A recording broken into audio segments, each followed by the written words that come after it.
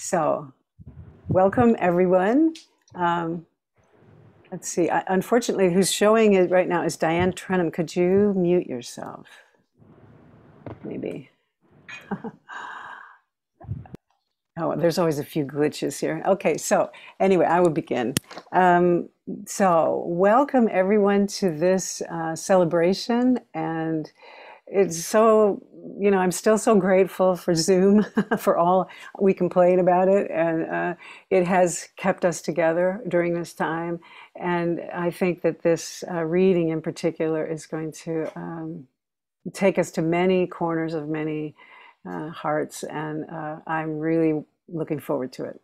How we're going to start is Diane and I are going to read it by way of introduction. We're going to read the introduction because the introduction in so many ways describes how this project came to be, how it developed, and how we see what you're holding in your hands if you have the book with you right now.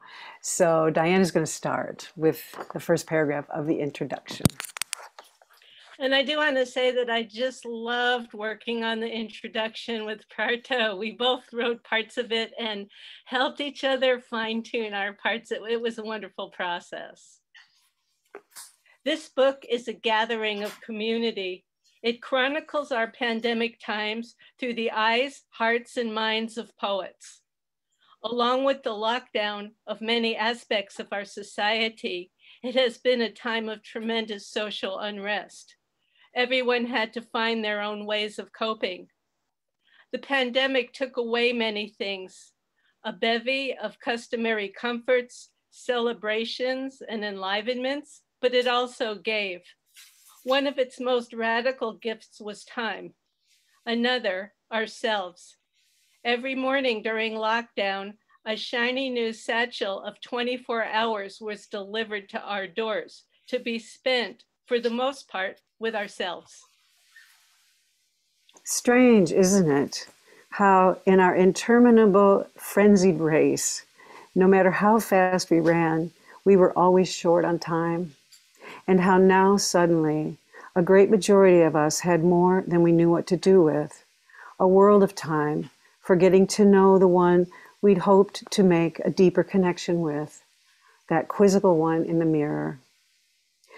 Not that it was easy. Especially in the beginning, it was incredibly difficult to be stripped of the comforts and challenges of gathering and other delightful and not so delightful distractions. But slowly, many of us began to see this inward turning as precisely what had been missing. As we gave ourselves over to the simplest things, baking bread, cleaning out long neglected drawers, sending off handwritten letters, unearthing those boxes of jigsaw puzzles from the back of the cupboard, the muses in us awakened and began to speak. Between our puzzlings over the jigsawed pieces and the scattered bits of our lives, art arrived.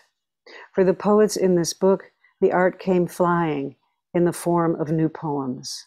We began to sense that perhaps there had been some curious wisdom in setting up the card table and spilling out the myriad jigsawed contents from the puzzle box. The quest to bring all the pieces into a meaningful whole became a kind of Zen koan, a powerful riddle with the potential of shifting our entire way of seeing. As we worked at them, the puzzles taught us things. When you first look at the scramble of parts spread across the table, all the pieces look pretty much alike. But it turns out that each piece is so utterly unique that there is only one place for it in the entire world of the puzzle. Without it, there is an unhappy gap, a black hole, a picture that is sadly incomplete. The idea for this book began with pandemic puzzle poems.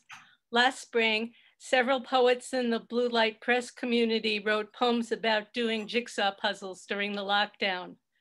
A favorite by Michelle Demers is in the shape of a jigsaw puzzle. It's the first poem in the book, actually. We thought it would be a great idea to do a chapbook, but as you can see, the book expanded to include all aspects of the pandemic times. How we feel during these most unusual times, how we are coping how we are spending our time, what has changed in our lives, and how to stay inspired during the quiet time. When George Floyd was murdered, the scope of the book expanded again. Poets stepped into the role of speaking as the conscience of our society, calling for social justice. We were flooded with poems to grieve George Floyd and others who were harmed, poems about the protests and calls for change. One of the poets in this book lives in Minneapolis, across the alley from the club where George Floyd worked as a security guard. That would be Linda Wing. Another layer of poems came in during the terrible fires in California and the West Coast.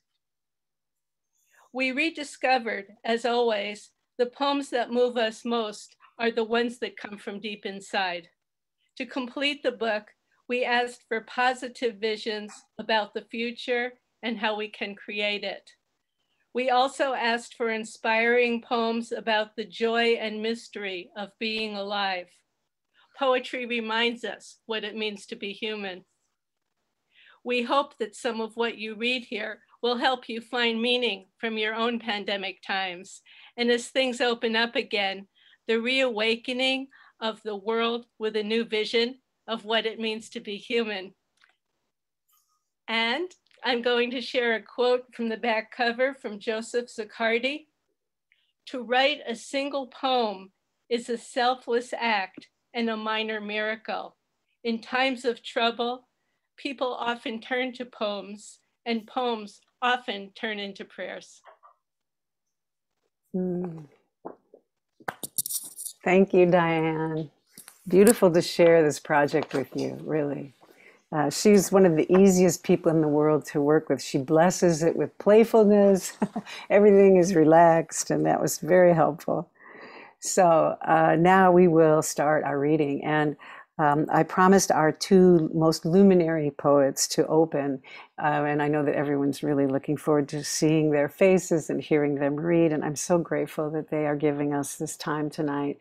So our first reader tonight will be Jane Hirshfield. Well, thank you, Parto. Thank you, Diane. Thank you, everybody who contributed to this book and everybody who is celebrating it tonight. I think it's appropriate my poem be early in the reading because it might be the earliest one in the book when it was written. It was written March 17th, 2020, which was the first day of shelter in place in the Bay Area when everything suddenly went very quiet. Today, when I could do nothing. Today, when I could do nothing, I saved an ant. It must have come in with the morning paper, still being delivered to those who shelter in place. A morning paper is still an essential service. I am not an essential service. I have coffee and books, time, a garden, silence enough to fill cisterns. It must have first walked the morning paper as if loosened ink, taking the shape of an ant. Then across the laptop computer, warm, then onto the back of a cushion. Small black ant alone, crossing a navy cushion, moving steadily because that is what it could do. Set outside in the sun, it could not have found again its nest. What then did I save? It did not look as if it was frightened, even while walking my hand, which moved it through stillness and air. Ant alone, without companion, whose ant heart I could not fathom. How is your life? I wanted to ask. I lifted it, took it outside. This first day when I could do nothing, contribute nothing beyond staying distant from my own kind, I did this. Thank you. Thank you so much, Jane. I feel we are very blessed to have you. And to have that as the opening poem is just perfect. And our next reader, who is a maker of puzzles, is Dorianne Laux. And she is also gracing us with this celebration and is going to read 2 poems, I believe. Dorianne. Yeah, I don't need a pandemic to do a puzzle, I'll tell you now. This was written a very long time ago, one of my first or second books, and it's called Break. We put the puzzle together piece by piece, loving how one curved notch fits so sweetly with another. A yellow smudge becomes the brush of a broom, and 2 blue arms fill in the last of the sky. We patch together porch swings and autumn trees, matching gold to gold. We hold the eyes of deer in our palms, a pair of brown shoes. We do this as the child circles her room, impatient with her blossoming, tired of the neat house, the made bed, the good food. We let her brood as we shuffle through the pieces, setting each one into place with a satisfied tap, our backs turned for a few hours to a world that is crumbling, a sky that is falling, the pieces we are required to return to. Mm. And this poem comes from a new chapbook I have out called Salt. And it was made by my booking agent, Von Felder, at the Field Office Agency. And it was hand bound on the banks of Lake Cumberland during the pandemic, 2020. And this poem is called In Any Event. If we are fractured like stars, bred to shine in every direction through any dimension, billions of years since and hence. I shall not lament the human, not yet. There is something more to come, our hearts a gold mine, not yet plumbed, an uncharted sea. Nothing is gone forever. If we came from dust and will return to dust, then we can find our way into anything. What we are capable of is not yet known, and I praise us now in advance.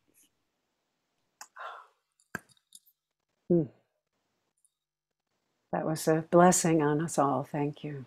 Thank you so much. So our next readers will be in alphabetical order as the book is organized, so so that you know where you are. And I know that some people thought about pages. For me, you'll have to decide on this. If you have the book in your hand, maybe you want to look people up. I prefer to just listen. So that's how I'm going to do it. So our first reader then of the from those pages is Ellery Akers. I'm going to read a poem called Washing.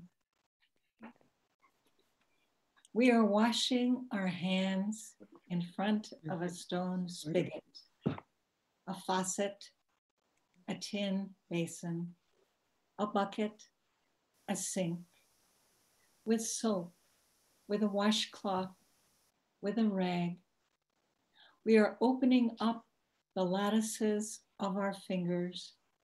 We are washing our knuckles, our wrists. We are turning our hands over so we can see our palms, the creases, the line that a palmist would say is the fate line, the health line, the heart line, the life line that curls under the ball of the thumb, the marriage line, a crinkle to one side. Lines formed when we were in our mother's belly.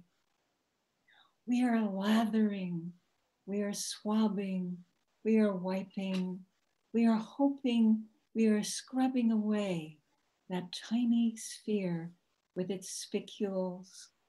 We are singing Happy Birthday or God Save the Queen. We are looking for bubbles. We are looking for foam. We are looking under our fingernails. We are drawing the sack of loneliness over our heads, trying to breathe inside its coarse hood. And our hands look wrinkled and drained from being washed so often. We are rubbing our palms together the way villains rub their hands together in a movie to signify they're going to get more money.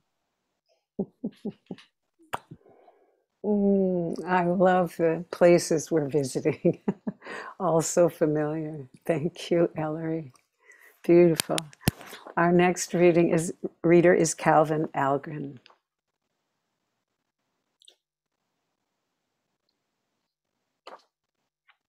Calvin? Yes. Oh, there you are. I was unmuting. Oh, good. I'm going to read a poem called On the Rise.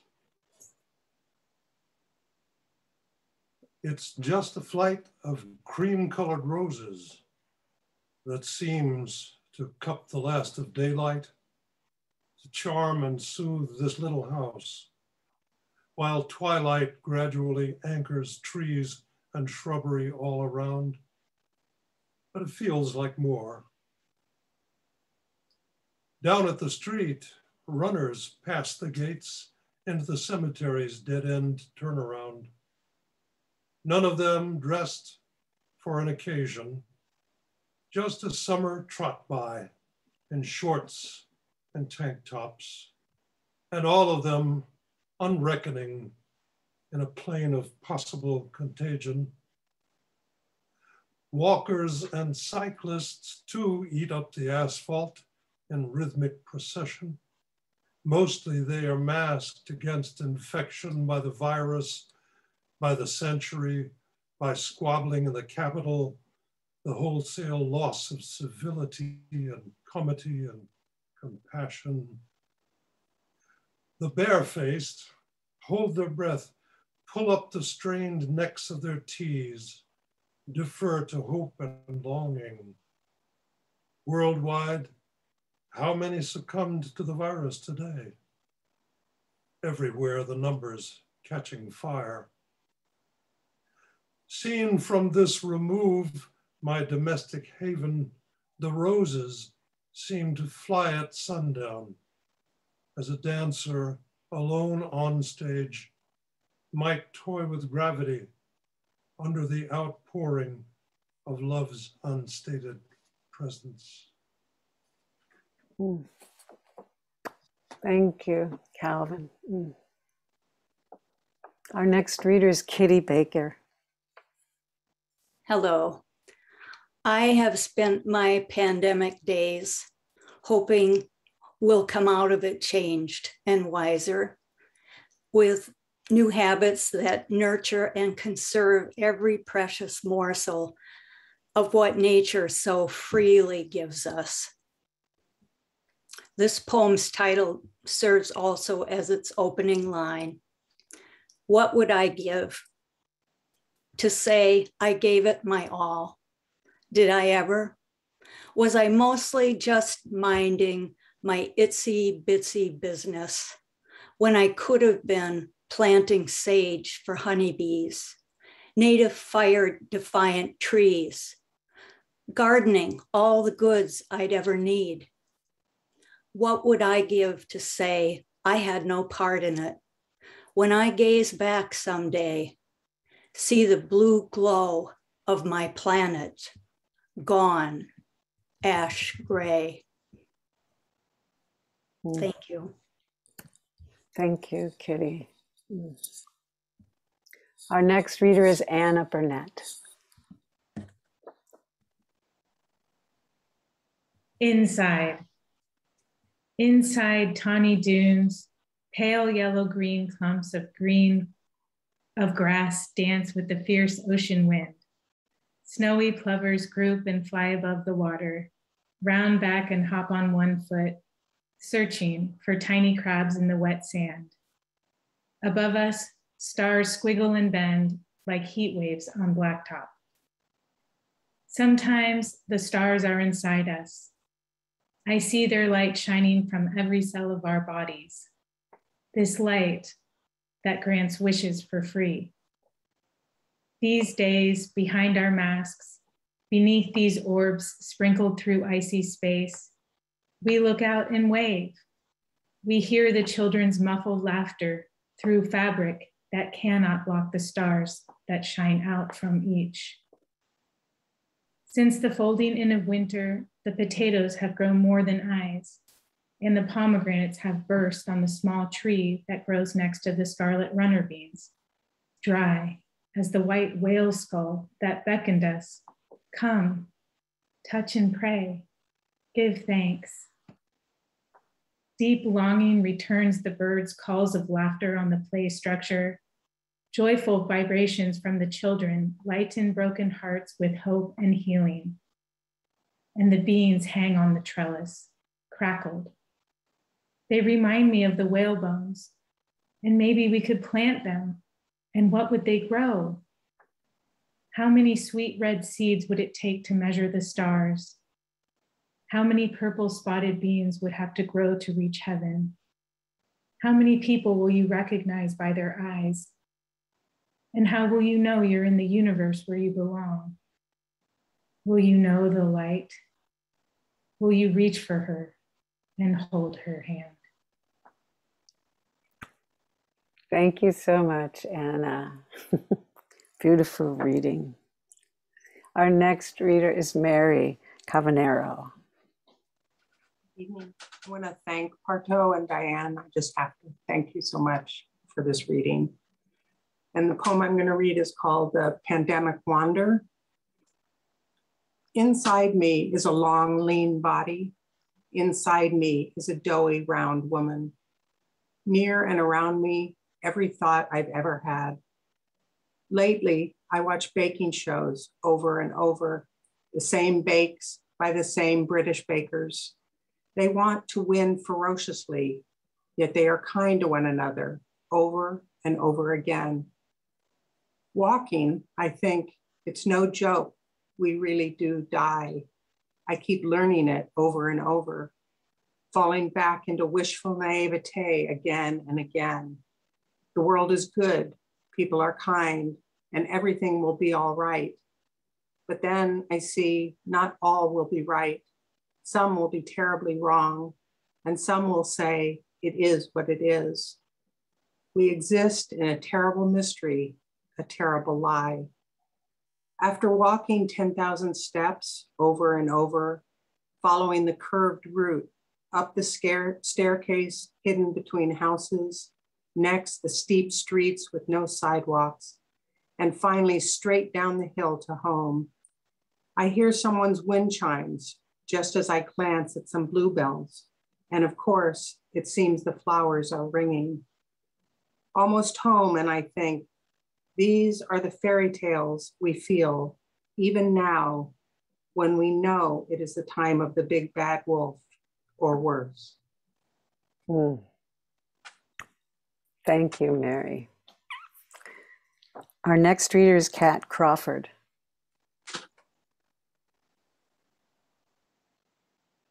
Thank you, Parto and Diane. Thank you for this wonderful anthology. I'm reminded of the joy of what Diane said about the joy and mystery of being alive, which was probably what inspired me to write this poem about the joys and mysteries of technology and of life. It's called Ode to My Smartphone. Whole cities inside you, complete with sparks descending from fireworks. Stories of migrants, trapped children, starvation. Gorillas and leopards swing, leap, rearing their proud heads. An elephant rider, a rodeo cowboy are all there. You light up your screen, tell me of families, jobless, and their gardens still grow. Children show us, and the writers write in the Times and the Post, make strange sense of insanity. I ask you questions about chicken and rice. How long? How much? What is the distance? You keep up in a tart British accent. I don't respond to anger. When my rant hurtled out, you scolded. Don't connect. Bad zone, bad phone. I have not learned to train you. I say the names of the dead on your to-do list. You answer, they are not in your contacts. Teach me to say, dance with me in Italian. A zillion shops lure us in day and night. Friends, unfriends, meditators sit with me around the world, Norway, Africa, Belize. In my bedroom, all close their eyes. You pray and ring bells. Thank you, Kat, for being part of this and bringing that beautiful poem. Our next reader is Diana Donovan. I'm reading a poem called Wish. Ella was a good-natured child who asked for very little. So when she begged me to take her to a wishing well, I waited until the rain had passed, then drove to a shopping mall. It was a fancy one. There was a Saks Fifth Avenue and a Barnes & Noble. And next to Sephora stood an ornate fountain, an elephant on a circus ball, its trunk spouting water into the air with joy. Holding onto her stuffed rabbit in one hand, Ella stood beside me, and I placed a penny in her other hand, small and warm. She drew a breath, squeezed her eyes shut, and threw the coin in. Narrow rays of sunshine pierced the clouds above us. The elephant perched motionless, a fine mist sprang about it. Ella broke the silence, her lip quivering. It didn't work, Mama. I took her hand. I'm sorry, Bug, I said, and we walked back to the car, our boots splashing through the puddles on the sidewalk. I prayed for a rainbow to appear, a sign of wonder. I didn't want to think about Santa Claus or the Tooth Fairy, or how Ella might never have a sister or a brother. I couldn't bear empty promises, magic disappearing from her world. Some wishes take time, I said. We mustn't lose hope. And as the words left my mouth, I knew that I would never stop believing in miracles. And she, my daughter, was living proof. Thank you so much, Diana. Our next reader is Linda Enders. Hello, everyone. I'm going to read my poem with a very long title. Here goes. Reasons to welcome autumn 2020 to California, in spite of politics and the pandemic. Because a fiery summer, full of chaos and fury, has come to an end. Because it's not yet winter. Because of deep purple, dark red, every shade of orange and tawny gold. Because the leaves transform from glory to glory, and the trees let them go. Because, like the trees, you have much to let go. Because you can count on the neighbor to complain again that autumn blows all the leaves from the liquid amber trees up and down our street into her yard. Because the blackberries, pears, pomegranates, pumpkins, and steamy mugs of tea. Because it's Halloween, and the mask and the macabre are welcomed by all. Because it's a somber season, populated by superheroes, skeletons, and ghosts. Because the time has come to light candles against the gathering dark. Thank you for that candle, Linda. Our next reader is Catlin Fendler. Thank you, everyone, for this wonderful anthology. What started for me as an ordinary chore turned into a ritual and a relationship and a teaching. My poem is called Garden Sutra. Each morning I bathe Buddha, and I swear he smiles.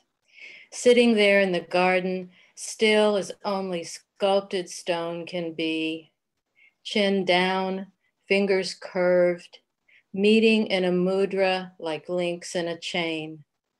Eyes closed to daylight, sharp wind, bitter rain, dew clinging to his eyelashes through the chill of night after night. Even so, when I go to fill the basin of the waterfall beside him, each morning I bathe Buddha, and I swear he smiles. It seems petals fall one by one from every dream. No matter how I tend it, they fall. It's a jungle in this garden. Everything's got teeth. Even stars eat each other when two galaxies draw near. I've lost my heart, my hope. The figs and the roses fail. The dogs get skunked. The Big Dipper tilts empty. The moon turns her face away. But each morning I bathe Buddha, and I swear he smiles. Thank you so much, Catlin. Beautiful. Our next reader is Marilyn Gaines. My poem is called Essential. His name, one of those monosyllabic manly names, Bob or Kurt or Frank, I asked once when I caught up to his mail truck. His smile, a bulging manila envelope of good cheer, determination, irony, maybe a secret. He used to stop along the route to schmooze with a guy or two, but these days he just keeps going. I'm disguised crown to chin by a floppy hat, sunglasses, mask, but recognized by the psychedelic cane I carry like Dumbo's feather. He no longer sees my smile, but he hears me scream, "Thank you," as he careens around the corner and we salute one another with thumbs up, each thumb an Olympic torch of praise and celebration. Thank you so much, Marilyn, for that moment. Our next reader is Jackie Kudler. Hi. Thank you, everyone, for this wonderful reading. Pandemic Day 2. 9 a.m. daily run past the Sausalito Ferry. 2 cars crouched in a lot where 200 slumbered yesterday. Past the closed front doors of the fudge shop, the no-name bar, 2 Bella Boutique. Mannequins in the window flashing me glassy smiles. Past 3 masked walkers 6 feet apart on the long promenade just above the bay. The front door of my life locked too, shut down for a duration of indeterminate end. My life, the hugs, the loving hands, oh, the loving hands, the classes, the agendas, the lingering lunches, the monthly meetings, the movies, the ballet, oh, the ballet, cruising aisles at Safeway, cruising air currents out of SFO, all shut down now.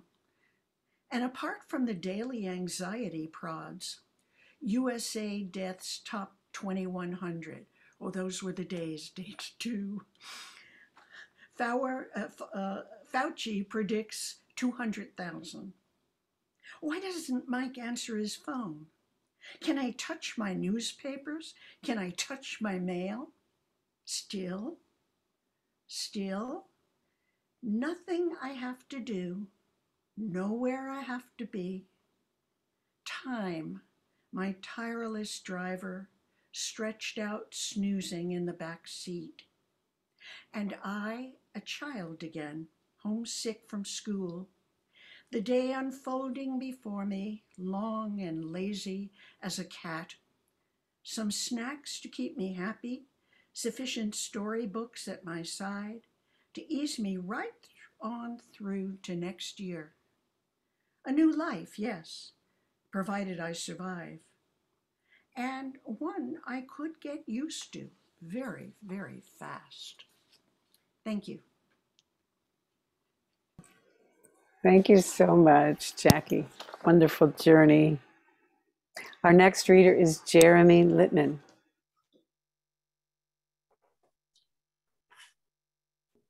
Wind songs. Wind is a separate story.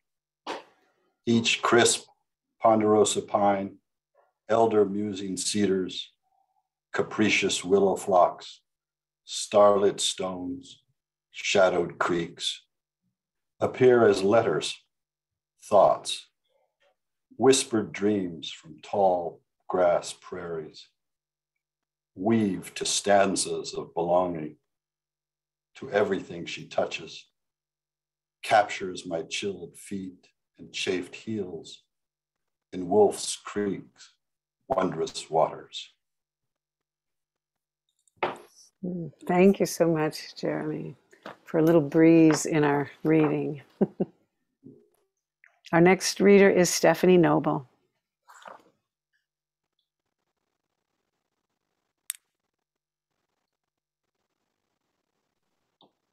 Thank you, Parto, and thank you, Diana. Thank you, everyone, for this wonderful book. So the poem I'm sharing is, it captures two contrasting events that were able to catch our attention only because so many during the lockdown did have time to pause, slow down, and notice. And we all need to understand that this pairing is not unique, but a pattern that has continued for centuries. My poem's called Now You Know. May 25th, 2020. George Floyd, an unarmed Black man, gets an instant death sentence by an officer's knee on his neck. May 26, 2020. Peter Manfredonia, a white man on a killing spree, gets a televised heartfelt plea from a state police officer. We know this is not who you are. Come home and you'll be treated fairly. It's all there in black and white. Once you know, you can't unknow. Now you know.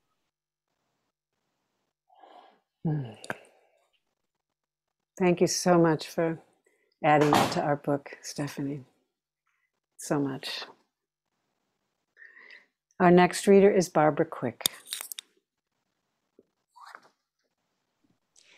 Thank you so much. I'm thrilled to be here with all of you. This is called In the Before Times. In the before times, we took dance classes, not online, but body to body in a room with a sprung wooden floor. Unmasked, barefoot, and scantily clad in lycra, we greeted each other with hugs, big hugs. We embraced the drummers too, if we knew them, and flashed our unprotected smiles when the choreography sent us flying past them.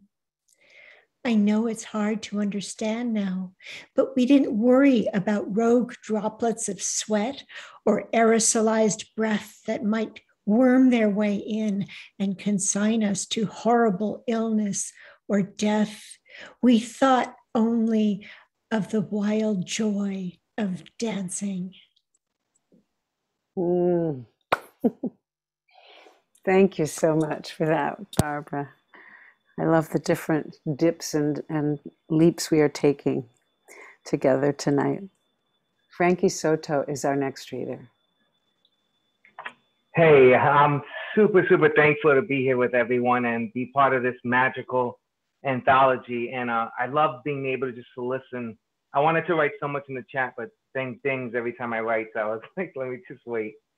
This poem is in my manuscript, Petrichor. It's also obviously an anthology, which is just such a blessing, and it's called Surrender, and it's about the relationship with me and my son. Surrender. I cradle my head into the smallest of arms, 1/8 my size, and still I melt like butter on a morning pan. Digging into my hair, his fingers exploring each strand. Like a treasure, each sound I make, his heartbeat jumps a little bit quicker. Here I surrender. A piece of driftwood on a river. A distant nursery rhyme shouts in the bedroom. Another toy I forgot to shut off. He rubs my head as if I was a genie in a lamp, and he asks for nothing in return other than this time together. Thank you. Yeah, thank you so much. That was beautiful, Frankie. Our next reader is Steve Trenum.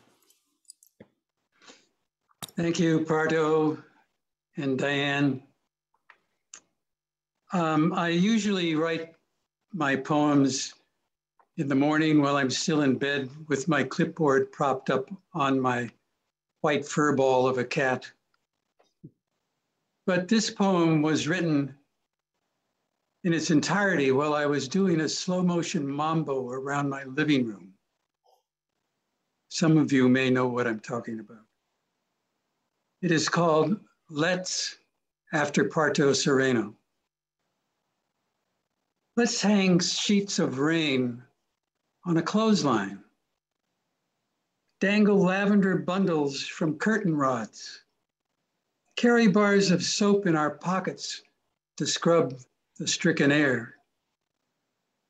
Let us pull up weeds and plant them in places they won't recognize. Bring hummingbirds inside to hover in our living rooms. Let beetles burrow through memories to get to the bottom of things. Our minds are too much on hold. Let's free them to slip by that ominous cloud and patchwork a quilt of front porch stories that make no sense to the fearful heart. Thank you. Back to Parto. Thank you, Steve.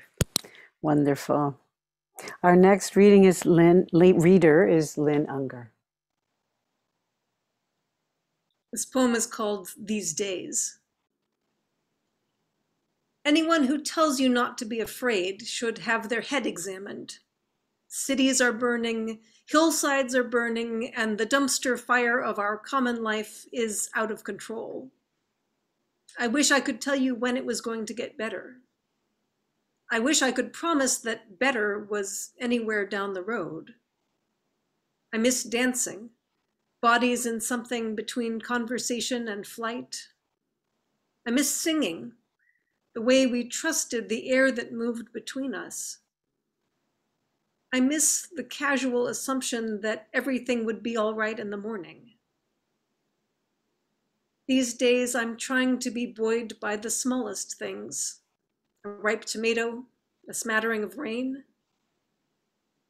These days, I am trying to remember that songs of lamentation are still songs. Beautiful. Thank you, Lynn. And our next reader is Loretta Diane Walker. Thank you, Brett, and thank you, Diane. And I am so honored to be a part of this anthology.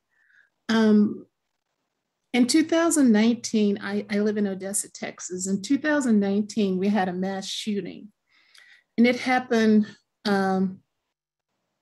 less than a mile from where I live. It started in this area. One of my former students was murdered. 7 people were murdered. The parent of one of my students was shot.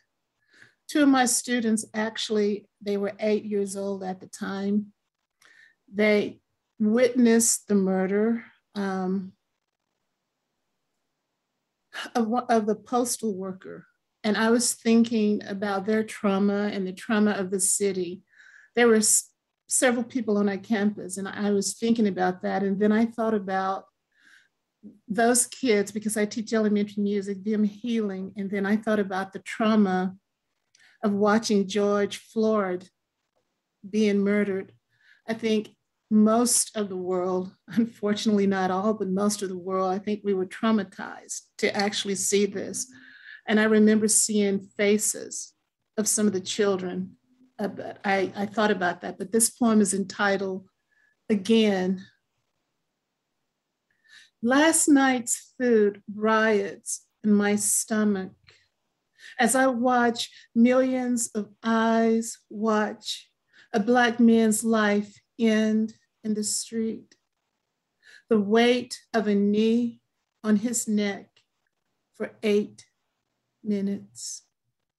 The blue pressing his knee listens, hands in his pockets to the bound man cry for his mother.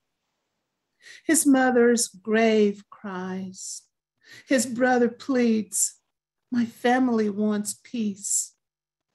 After his lifted knee, did the officer go home, make a peanut butter and jelly sandwich, kiss his wife, wash guilt from his hand? Pain, that strong current rips through the world, its waves crushing as massive stones. Descendants, non-descendants of slaves or feathers on injustice's cruel bird. Unrest dirties the night with orange flames. Anger mumbles through the crowds, mixed with mourners and mutineers. Why does innocence draw disgrace? Can spirits rust? Who can place a curfew on despair? What saw can slice a wall of indifference? A trio of blues refuses to serve and protect another Black man. Their silence, his death. Thank you. So powerful. Thank you, Loretta, for being here with us in that poem. Our next reader is Diane Frank. My co-editor, my co-instigator, Diane Frank. And I do want to thank everyone in this book, whether you're reading tonight or will be reading in the future. Loretta, your poem is just so powerful. I have tears in my eyes every time I hear you read it. And now to follow you, well, that's hard. My poem is Turtle Island. I felt that along with all the difficult times, we need poems that will provide joy, provide vision, that will create the future. So Turtle Island. What if the world was created by a giant turtle swimming across the sky at the beginning of time? What if the turtle carried dreams in her belly, giving birth to fish and stars? What if the high-flying tern marked the world lines of space and time with nets of aurora borealis? What if the donkey said, the humans are a joke, spinning through space, juggling fire and ice? What if the crab said, crawl sideways if you want to uncover the dreams that are painted inside of shells? What if the moon said, the night will tell you secrets if you listen to the music inside of stones? What if the shark said, you will discover fish that glow like lanterns in deeper currents of ocean water? What if the octopus said, your dreams are tentacles into a future filled with fish and golden apples? What if the turtle keeps swimming out of the sky to a universe hidden somewhere else? What if the buffaloes stampede with their ancestors across the Great Plains under an ocean of sky? Buffalo Woman says, the world is a dream or nightmare. Weave your visions with tender hands. Thank you, Diane. Beautiful. And I'm going to read one of my poems. This is the last poem that is part of the reading. And I'm going to end with this poem, How to Befriend Uncertainty. And it's interesting to me because I was teaching on Zoom. I was a poet in the schools really almost full time at that point. And I was teaching 6th grade. And it was last spring, and it was trying to help them find inside themselves some instructions that might be useful, their own wise person inside. And so I wrote one myself. I needed to give them a sample. And I sat there and I thought, well, what do I need instructions about? It was an instruction poem assignment. And I decided, uncertainty. So, how to befriend uncertainty. Come sit in the seat by the window, near the birds who have shaken off their dreams and opened themselves to this never to be again day. Today we won't be asked to bumble along the beaten byways, for uncertainty is our house guest. Put on the water, set out the homemade jam. Uncertainty will listen with us as our bagels pop from the toaster's dark mouth and the coffee grounds weep their bittersweet sobs. Uncertainty is mystery's love child.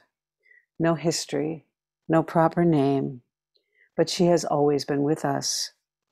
She is the one who wakes us to drizzle new questions into our day, new stories, new colors and light.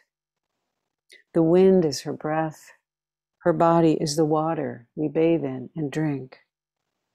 Uncertainty, with her barefoot dancing gypsy soul, knows the unpaved roads to gratitude by heart. But of certain things, like tomorrow, she knows nothing. And because of this, her love knows no bounds. So, thank you, everyone. This was such a wonderful, I'm seeing lots of beautiful comments coming in, and it was just such a wonderful gathering, and to touch all these different places in our shared geography of hope and all the things in despair and all the things in between. So the poems did it better than I can do right now. Diane, would you like to offer? You said maybe comments. I'm not sure how to orchestrate that, though.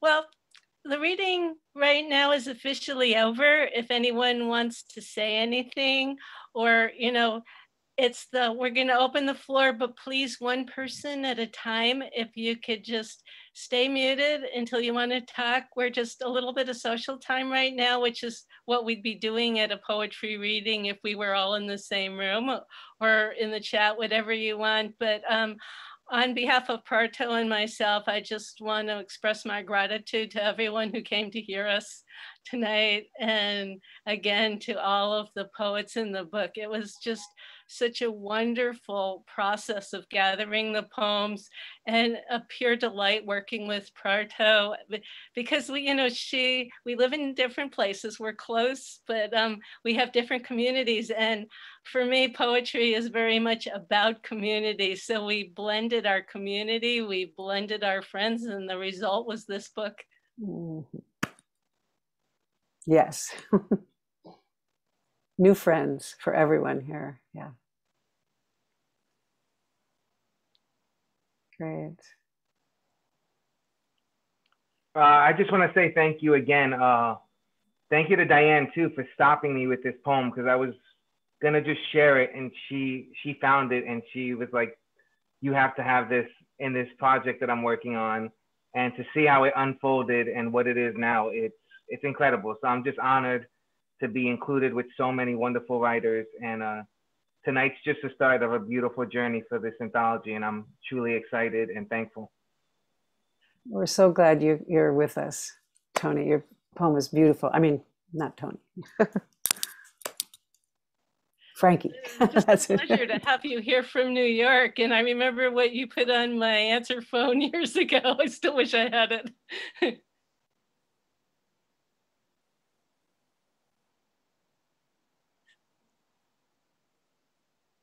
So lots of chats, beautiful chats. Yeah. Maybe I'll stop the recording. Yeah. Shall I? Okay. So yeah, again, a pleasure. I think I'm going to have to save the chat so that I can savor it and read it again. Good idea. Wonderful. Thank you, everybody. It was just, I'm full of the best kind of full. Thank you.